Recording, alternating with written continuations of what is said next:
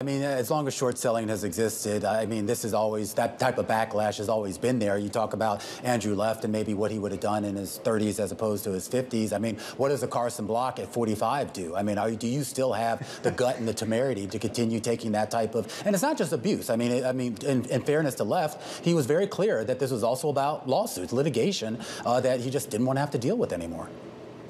But again, 35-year-old Andrew doesn't care, right? I mean, I sat down with Andrew one time a few years ago. The first time I got sued, so this was probably 11, 12 years ago. And it was the day that I got sued, and I was complaining about it. And Andrew looked at me, and he goes, "You know how much money I've made as a defendant over the years?"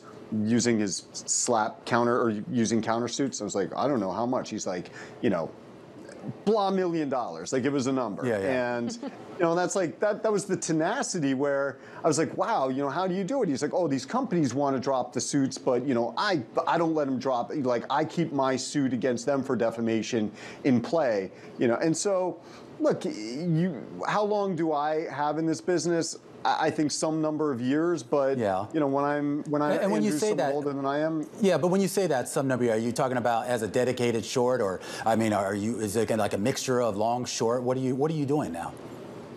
I mean, the core business is activist short selling. Okay. We do have an office in Vietnam that we opened 1.5 years ago, and we expect to be doing outside of our core strategies. We do expect to be doing long-oriented investing in Vietnam, and we've done some stuff in mining that I think we can expand upon. But yeah, my focus is primarily going to be on activist short selling, as it has been. Now, I mean, maybe there will come a time when I'm just, you know, it's too much drama. I mean, you know, look, it's a decent living, but per unit of brain damage, it's definitely one of the worst businesses in the asset management industry.